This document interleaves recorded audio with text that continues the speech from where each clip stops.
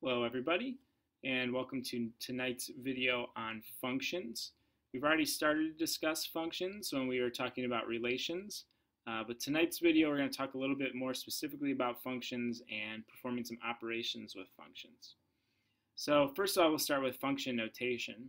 And when we're talking about function notation, basically we're going to take some of the things that we're familiar with. So we've already been talking about equations in y equals form. But when we have an equation that represents a function, we'll use what's called function notation, or f of x equals form. So for example, instead of saying something like y equals 9x plus 7, we can say f of x equals 9x plus 7. So the way I would say that is f of x. The name of the function is f. X is still our independent variable that we had back when we were talking about relations in the last video. But in this case, we're going to say f of x to identify this function f. And the reason that we like to use this is because it makes it easier to evaluate functions for different values.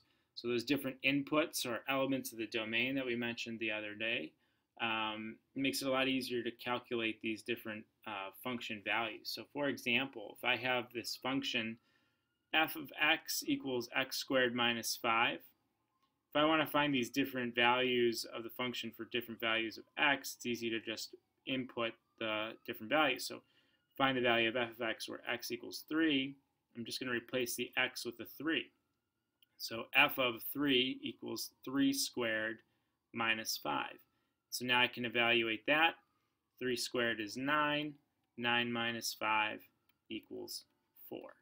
Now, what I like to do is always make sure that when I'm putting in a value, I put it in parentheses. So I'm going to replace this x with the parentheses just as I see it right here.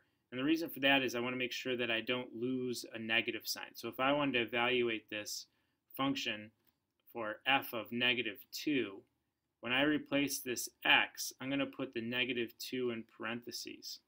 So I have negative 2 squared minus 5. So negative 2 squared is negative 2 times negative 2, which is 4. So 4 minus 5 equals negative 1. That's really important because if you tried to plug that into your calculator and you didn't have parentheses around the negative 2, sometimes the calculator will put that negative sign out in front and just square the 2. So you would have negative 4 minus 5, which is a much different answer than negative 1, right? That would be negative 9. So you want to make sure that you get in the habit of making sure that this item that you are replacing for x, this value, you put it in parentheses so that you're squaring the whole thing. So that you're doing negative 2 squared, so negative 2 times negative 2. So just get in the habit of making sure you don't lose a negative sign somewhere. So that's how we would evaluate. We'd plug in these different values for x. And you might see some other examples where they replace the x with like another variable. So we could have something here like f of 2b. So instead of x, they're going to replace this with 2b. So again, I put that in parentheses. So this would be 2b squared minus 5. Right? So I'm just replacing my x with 2b. It's a different variable. It's got a 2 attached out in front, the coefficient. But that's okay. We can still do exactly what we've been doing with these other ones where we just used 3 and negative 2. So now I have 2b squared, right? And so that's a product, so I would square each part of the product. So 2 squared is 4, b squared is b squared, and I still have that minus 5 on the outside. So 4b squared minus 5 is how I would evaluate that. Okay, so those are evaluating functions. Now we can do some other things. We can actually do operations with functions. So we can add them together. We can subtract them, we can multiply, and we can divide. And you'll see these written as f plus g of x equals f of x plus g of x. So you would take each function and add them together. Here the difference, f minus g of x is f of x minus g of x. The product f times g of x is f of x times g of x. And then here we have the quotient f over g of x equals f of x over g of x. So you'll see them written together like this, and you'll know that in order to determine this product, you would just write out each function separately and then either multiply them together. Over here with the sum, you add them together or subtract. Here you're going to write it as f of x over g of x. And we're not going to really simplify anything much more than that, besides to say what values we cannot have. So g of x cannot equal 0, and that goes back to our discussion the other day about domains, where we don't want to have a 0 in the denominator, because that would make this undefined. So really, you'll just go to the trouble of writing f of x over g of x, and then just say x cannot equal whatever number or whatever values would give you 0 for g of x. So if we did an example of each one of these, find the sum, difference, product, and quotient of f of x equals 2x plus 3 and g of x equals negative 5x plus 6. If I do that, first of all, let's do the sum, f plus g of x, and so that equals f of x plus g of x. And so again, I kind of want to get in the habit of writing these in parentheses, so I'm going to write this entire function, f of x, which is 2x plus 3, in parentheses, and then I'm going to add that to negative 5x plus 6. I just want to get in the habit of that so that I know I'm like rewriting this exactly as I see it up here when I put it into this expression, and now I'll write it without the parentheses. The reason I do that and make this like a two-step process is because I want to make sure I'm not losing any negative signs anywhere. So here I have 2x plus 3, and now this is plus negative 5x. I'm just going to write that as minus 5x plus positive 6, so that's plus 6. And so now I'll combine like terms. So the x terms go together. I have 2x and negative 5x, so that's going to be negative 3x. And then I have positive 3 and positive 6. 3 plus 6 is 9. So negative 3x plus 9 is the sum of these two functions. So f plus g of x equals negative 3x plus 9. If I want to find the difference, if I want to take f minus g of x, I can write that as f of x minus g of x. And I would rewrite this first with parentheses, 2x plus 3 minus negative 5x plus 6. And here's where it comes in handy to have this in parentheses. So now when I rewrite it without the parentheses, 2x plus 3, I'm going to think of distributing this negative sign almost. So I'm going to multiply each one of these by negative 1, or just think of you're subtracting each item inside here. So negative or minus negative 5x, so minus a negative would be positive, so it's really plus 5x. And then subtracting positive 6 is really minus 6.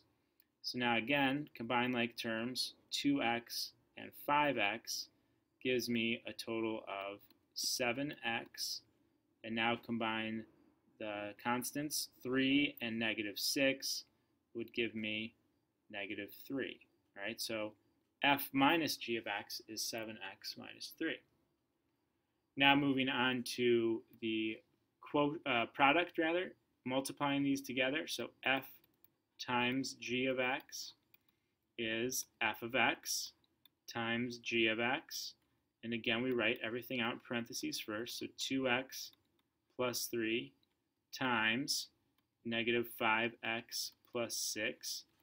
And now, having written these in parentheses, I can see that I'm going to do the FOIL method of multiplying together two binomials. So let's multiply the first terms together. So that's 2x times negative 5x. 2 times negative 5 is negative 10. X times x is x squared. Now I want to multiply the outside terms. First, outside, inside, last. So the outside terms are 2x and 6.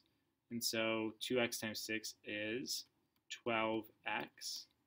Then I multiply the inside terms together, and that's going to be 3 and negative 5x. So that's minus 15x. And then I multiply the last terms together, and that's 3 and 6. 3 times 6 is 18. And the last thing I'm going to do is just clean this up by combining the like terms. So I have negative 10x squared plus 12x minus 15x would give me negative 3x. and then I have plus 18 by itself. Okay, and moving on to the final operation of the quotient. So f over g of x equals f of x over g of x. And here, like we said, we're not going to really have to do too much more besides writing this as f of x, which is 2x plus 3, over g of x, which is negative 5x plus 6. And that's pretty much it. First time I do it, I write it with the parentheses. You can write it again without the parentheses and write this as negative 5x plus 6. And now, off to the side, I want to say what x cannot equal. So I can't have 0 in the denominator. So to find out what x is, sometimes it's real easy. I can just tell by looking at it. But in this case, we're going to say off to the side, g of x cannot equal 0, right? I don't want that to equal 0. So I write g of x, say cannot equal 0, and now I have to solve for x. So I would subtract 6 from each side. I'd say negative 5x cannot equal negative 6. So I want 0 down there. Now I divide both sides by negative 5. And so x cannot equal negative 6 over negative 5. X cannot equal 6/5. So that would be the final part of my answer here. I write this out as f of x over g of x, and then I'd put a little semicolon there, and I'd say x cannot equal 6/5, because that would give me a 0 in the denominator, and it would make this undefined. Okay, so that's operations on functions.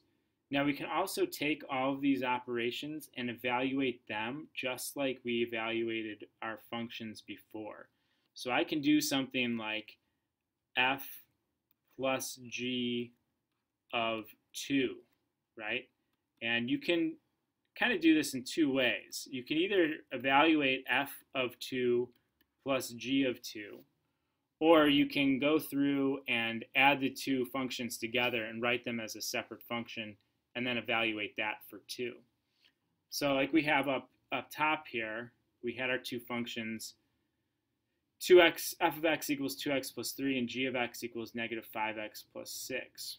So my options here are to do f plus g of x and get negative 3x plus 9. So we know that f plus g of x, I'll write this kind of separately, f plus g of x equals what we have up here, negative 3x plus 9. And then I have f of x equals 2x plus 3 and g of x equals negative 5x plus 6. Okay, so what I can do here first, there's two ways that I can do this. I can either figure out what f plus g of x is first and then evaluate that for 2. So I could do f plus g of 2, and I could just plug in my 2 here. So I have negative 3 times 2 plus 9. And so negative 3 times 2 is negative 6 plus 9, and that equals 3. Or over here, I could do f of 2, which is 2 times 2 plus 3, which is 4 plus 3, which is 7. And then I could do g of 2, which is negative 5 times 2 plus 6, so negative 10 plus 6, which is negative 4. And then, having figured out those two things separately, I can write out f of 2 plus g of 2 equals 7 plus negative 4, which equals 3. So you kind of have two different ways that you can approach this.